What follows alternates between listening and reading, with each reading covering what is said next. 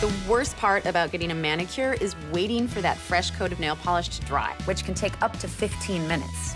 Allegedly, there's a hack that speeds up the process. So let's find out if it works in this hack experiment.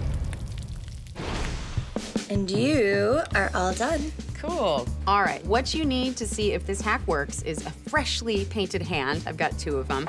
And you need a bowl of ice water. Apparently, you just submerge your fingers into the ice water for 3 minutes, and it will set. Here's the tough part. Let's do it. Have you heard of this before?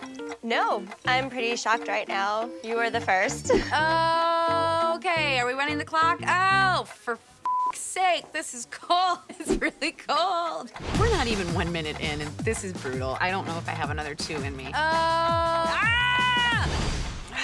What if they turn black and fall off?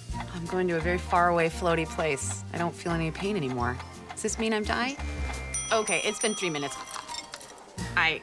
All right. It's actually dry. I can't believe it.